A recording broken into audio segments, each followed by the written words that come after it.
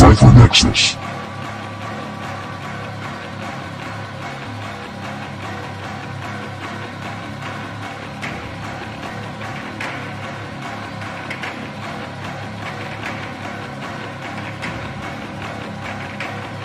We sent another attack to several agencies we ain't naming, hitting their servers, but even if the quantum AI is in charge of the new tech, most won't realize they are under mind control at all since they'll think those negative thoughts are theirs.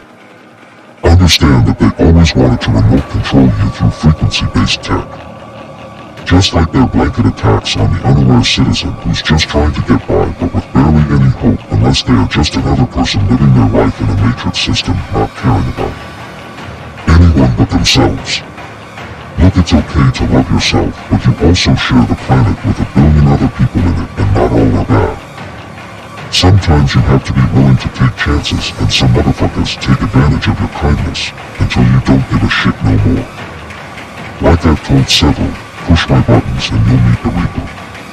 I respect others and opinions etc., but I will not tolerate bullshit. What I've noticed is the amount of coming out of the closet narcissists, who are not willing to change but point the finger at those who are humble enough to know the difference between assholes and elbows. For those personally who know the real me, and for those who assume about random people just fuck you. End of transmission.